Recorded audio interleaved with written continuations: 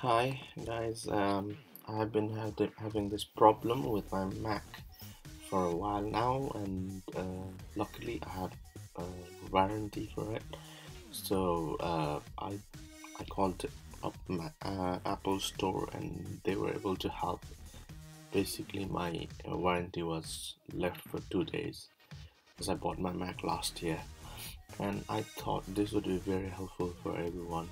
So I just wanted to post it on the video. I just wanted to make a video for everyone who are suffering from it. Trust me, this problem is not good for anyone. My problem was it would connect to Wi-Fi, but when I like in every 15 to 20 minutes, it would be connected, but I wouldn't be able to access the internet.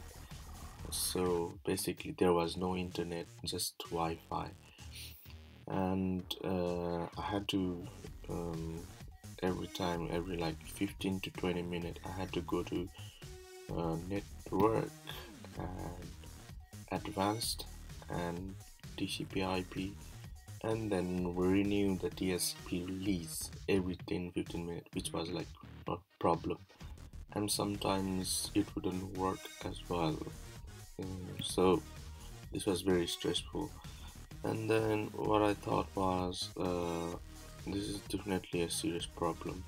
So I just called them up, and they were able to help. I think the problem has been rectified. It's been like 2 days now, and the problem seems to be solved.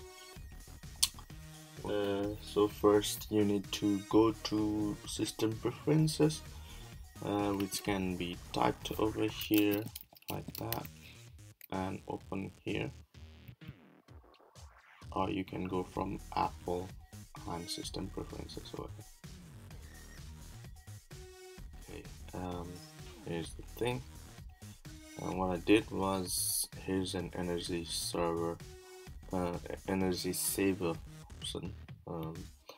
If you go there, there is an option battery and power adapter. So these are the options for what your Mac does when it's on connected to the power line or it's working on battery. So they told me to increase the time from few minutes to like 5 minutes on battery, and power adapter to like 10-15 minutes to 1 hour. So let's put it here 1 hour, so you can see it's 1 hour. And another main important thing was like this option. So whenever probably I might have it might have changed the system settings when updating to OS X El Capitan. Mine is version 10.11.3.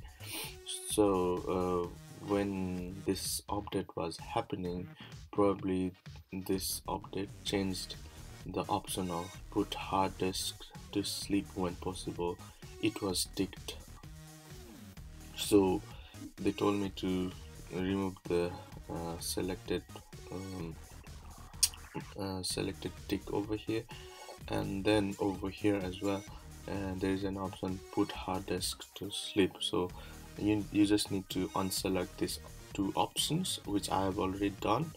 So after that I had a problem for a while, but it turned out it's not just only my Mac, it was the whole network. So I had to reset the Wi-Fi adapter, and since then I have been able to use uh, everything without problem.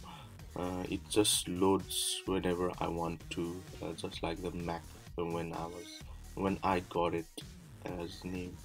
So I hope guys this will help solve the problem for you. If you like it, please subscribe, and thank you for watching. Bye.